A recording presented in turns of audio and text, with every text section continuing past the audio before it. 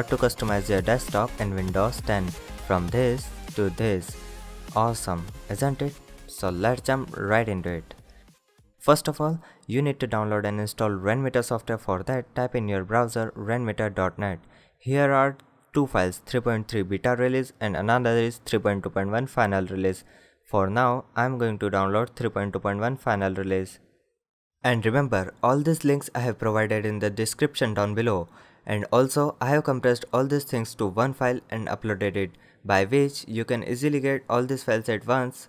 It is of 43.69 MB. Just download this, or you can also download each things separately.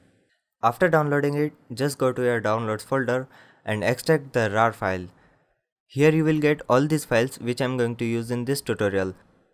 First, we are going to install Rainmeter software simply by just double clicking on it. After that, unload this preloaded skin which comes default with Rainmeter software by simply right clicking on it and select unload skin, cause we are going to use customized Rainmeter skin. Now go back to your downloads folder and open Rainmeter skins folder. Here are all these skins. Now we will install Rainmeter skins manually.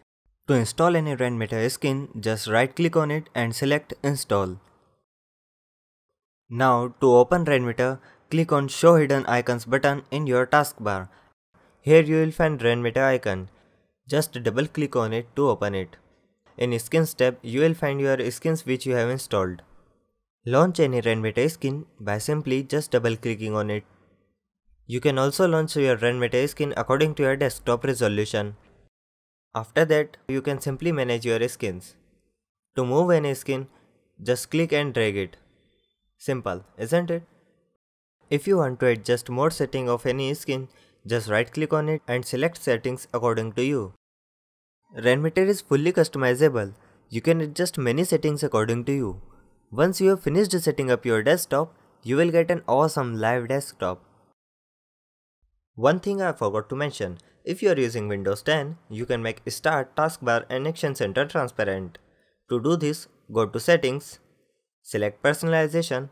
Now in Colors tab, scroll down and turn on the last option which says Make Start, Taskbar and Action Center transparent.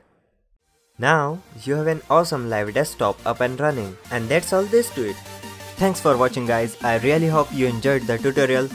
If you have any comments, questions or suggestions, just leave them in the section down below. Please remember to subscribe cause I will upload many awesome tutorials on this channel.